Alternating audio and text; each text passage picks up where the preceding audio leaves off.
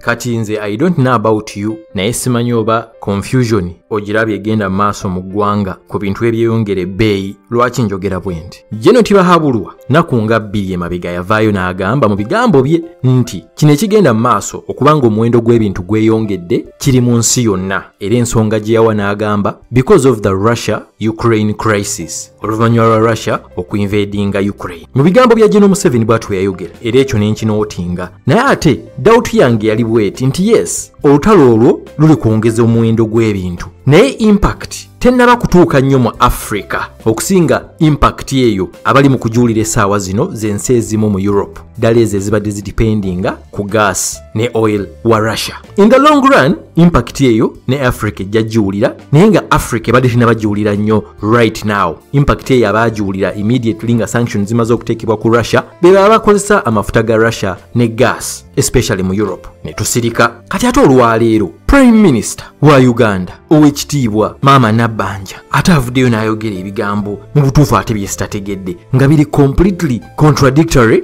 n'ebya Jeno Museveni oba n'ebya mukama we. N'agamba ate raw materials ezimu teziva mu Uganda, ate ensi oluvannyuma lwa COVID ensi zonna zaggulirawo omulundi gwe gumu, kati ate demandi aba demandi mungi nnyo. Wulira ebigambo bino, oyinza okugamba bigambo byange nze mbifoji nga wulira. We have taken trouble to find out what is happening in our neighboring countries. The prices are going up. Why? Because all countries opened at the same time.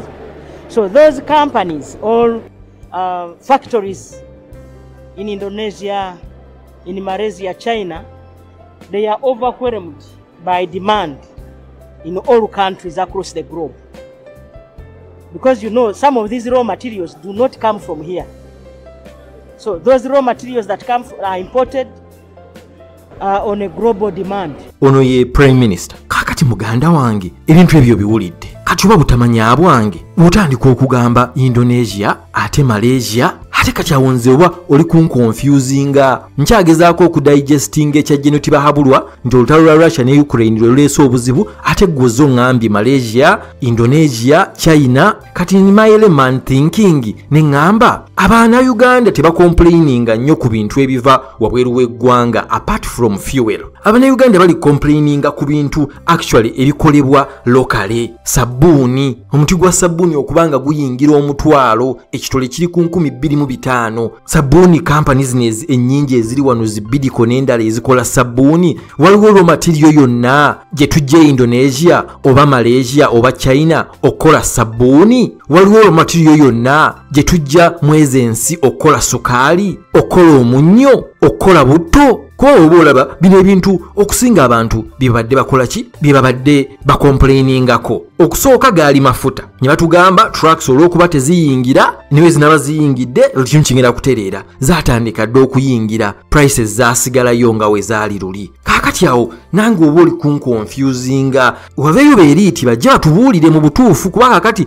mukama wa agamba birala ali naawe ovuddeyo ate gwe oyongedde tuconfusinga mu birala byonna. Bannayuganda tebali kufa nnyo ku ebyo ebintu ebigulibwa okuva mu nsi ez'ebweru, bali ku bino ebintu ebikolebwa lokale ate bijjirawo ebyensi okubanga zaggulirawo wamu zi Indonesia zi Malaysia. Mu butuufu olemwa naye kati abo nga be bava mu gavumenti. Olwaleero wekitiibwa Mwanga Kivumbi ate alina ekintu kyayogedde ate kyo nze nendabanga ekikola sense mu bwongo bwange, oyinza okunvuma obusiru. Vidiyo eyo nja uploadinze eya Honorable Mwanga Kivumbi ejja kuyamba okutegeera kuba ye alina explanation ate zaawadde lwaki prices ziri ku hikinga nendaba ate nga zo ziri completely different nga at least zimpaamuko okutegeera n'entegeera kyekigenda mu maaso. Annyonnyodde n'agamba nti gavumenti erina okudropinga fuel marking ne digital stamping of commodities. Kati abasinga ekyo tebakitegeere ekya fuel marking ne digital stamping. Apparently alina company gyayogeddeko era nga kakati ndi very interested okumanya baani bannannyini company eno SIPA oba SIPA Uganda Limited. Baani bannannyini company eno SIPA Uganda Limited, kubanga company eno yafuna ddiiru okuva mu URA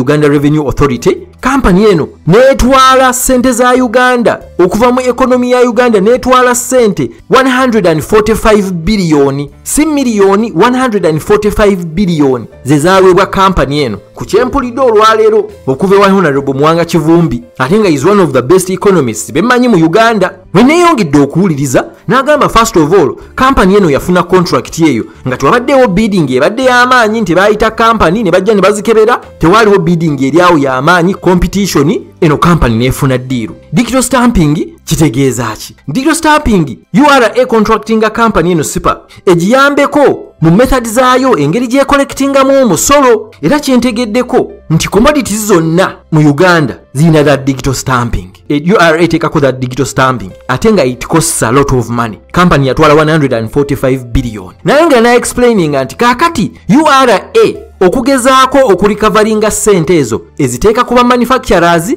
n'abo abayingiza ebintu okubitunda mu Uganda. Kitegeeza ki eri manufacturer nti URA we bemwongeza omusolo ng'egezaako okurikavaringa $145 billion zeyawa eno company. Manufacturer buli w'omwongeza omusolo naye abatagenda kukkiriza kukola loosi, naye ngaddira omuwendo gw'atunda bano abagula ebintu bye retail n'abalala nga naye abongeramu asobole okurikavaringa omusolo URA gwemwongeddeko. Kati ng'owa wholesale aguza retail naye ng'ayongezaamu, n'owa retail naye ayongeramu asobole okufunako. Ndowooza olaba already awo kiba kitegeeza nti prices ziba zikoze eki, ziba zeeyongedde. Kati kujja mu kyamafuta ne bagamba nti Uganda has to drop fuel marking. Nti kyentegedde era nti Uganda yokka yensi erina that kind of system eya fuel marking on domestic consumption, amafuta agakozesebwa domestically ewaka, nga buli lita because of this fuel marking eteekebwako omusolo gwa 30 shillings buli lita. Definitely amafuta gabagenda kukola ki? Gabagenda kweyongera. Naye kaakati eno company baani abajo owninga okubanga yatwala sente nyingi bwe zityo. Same company yeri involved ne mu fuel marking ne mu digital stamp marking of commodities. Ndowooza okitegedde nti URA buli weeyongera omusolo ku manufacturers oba abaleeta ebintu mu Uganda ebyokutunda nabo tebafiirwa, nabo ng'ebintu byabwe nga babyongerako ssente. Wholesale naye ng'ayongerako ssente, nga naawe agenda okugula akamu nga naye bakwongerako ssente basobole okukola ki? Okurikavaringa. Wagambiddeawo nti government has to drop the fuel marking and digital stamping. Osobola okugenda mu audio eyo oba video eyo n'ogiraba ya Honorable Muwanga Kivumbi nja uploadinze ku YouTube. So this kind of statement makes some sense. Makes sense. Oyinza okukitegeera. Naye ate gino tibahabulwa yavaayo n'atugamba Russia-Ukraine war. Ate maama Prime Minister ato yazze ekintu n'akizibuwaliza ddala. Tugamba oluvannyuma lwa COVID ensi zonna zaggulawo omulundi gumu, n'ayogera ku Malaysia, Indonesia ne China. Naye ng'ate abantu okusinga bacomplaininga bagamba bino ebintu ebiri locally made nga sabbuuni, sukaali, ate kati ebyo biyingiriramu wa ne Malaysia ne China. Raw materials ki ze tujja e China okukola sabbuuni? Raw materials ki ze tujja e China okukola sukaali? Leero tuyigira kunze kansome comment naawe onjigirize. Naye nze wa Muwanga Kivumbi gye byentegeera naye ebya Jeno ne Madam Prime Minister mu butuufu sinaba bitegeera bulungi. Mbaagala nnyo. Peace.